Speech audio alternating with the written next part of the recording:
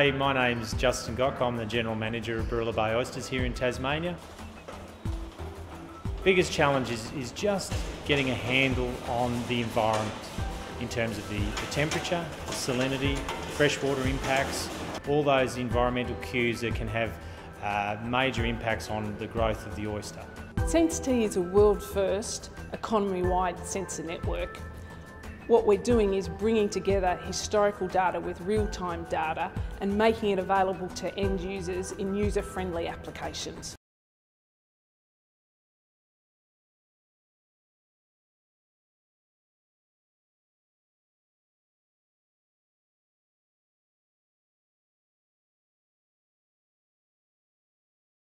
We'll be able to forecast, predict, and in real time be able to assess our stocks in the water column, looking at both the temperature, salinity, anything that can have an impact on the oyster itself. We can incorporate that into our computer-based management strategy, and that will enable us to be able to look at how the oysters are growing at any point in time, combined with the environmental data, and that will then enable us to be able to grade on time, to harvest on time. It's allowing us to make decisions based on what the evidence is in the water as opposed to what we may feel the oysters need.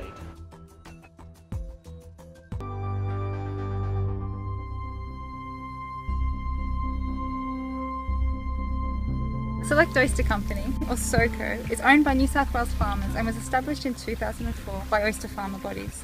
The selective breeding program started in 1990 by the New South Wales Department of Primary Industries for selection of disease resistance, growth rates and shell shape, which has improved throughout the generations of selected lines.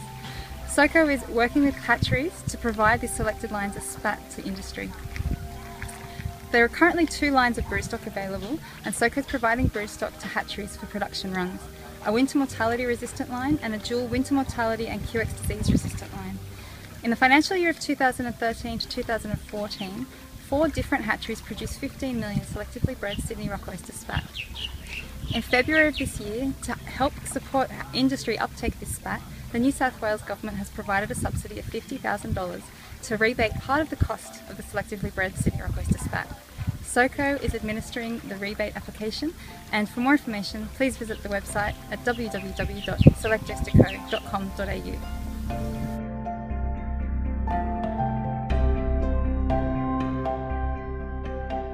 I'm Zippel, and it's great to see you.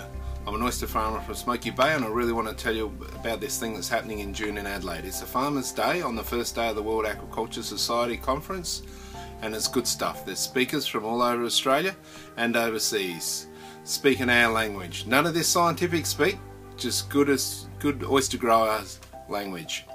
They're talking about things like gadgets that fit inside an oyster and tell you how he's getting on, the latest information on POMs, how do you keep oysters alive, and what can you grow on your oyster leases besides oysters. There's also a trade show, and it's got all the latest oyster information technology on display.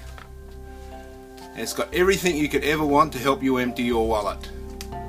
$60 will get you into the Farmers' Day and the trade show.